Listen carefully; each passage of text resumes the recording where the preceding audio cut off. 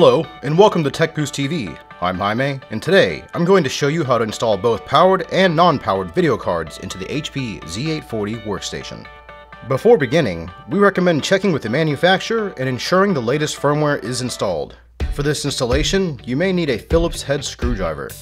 We also recommend going through this process with the workstation on its side to have better access to the system's interior.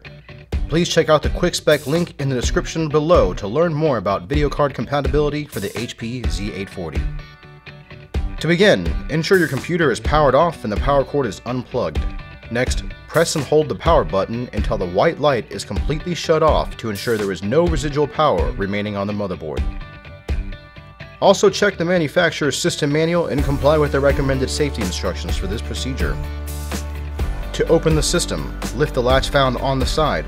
If the latch is locked, please ensure you use the included keys to unlock the panel like so. Now remove the panel to reveal the interior.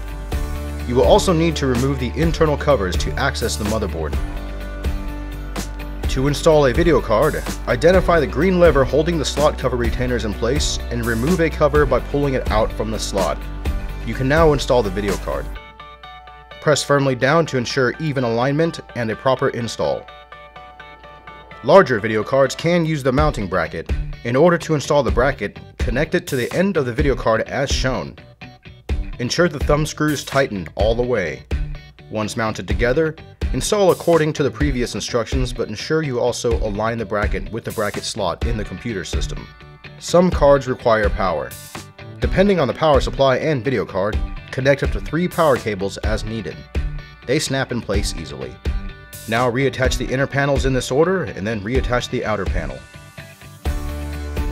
Please check out our how-to videos covering processor, memory, hard drive, and video card installation for this and other systems. If you have found this helpful, please hit the like and subscribe buttons below.